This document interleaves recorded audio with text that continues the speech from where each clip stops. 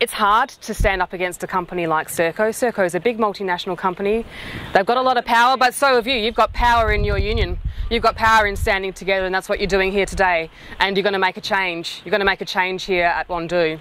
Why won't Serco just talk to the authorised bargaining representative? What's happened in the state? This is the jewel. This is the best performing prison according to the statistics. And we set it up. Exactly. We've got a table set up and we're ready to speak with you.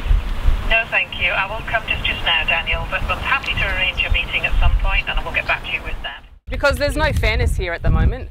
What we've got really are people doing a brilliant job for a lot less pay than other people doing the same job somewhere else with the same company, which is absolutely ridiculous. Serco is a multinational company. They have a lot of money. They can afford to pay you a fair deal, but they're not. They're not because they're not coming to the table and negotiating in good faith and fairly. They walked away from the table. They walked away and put an offer to you that was absolutely subpar and unacceptable. You sent them that message and they still haven't returned.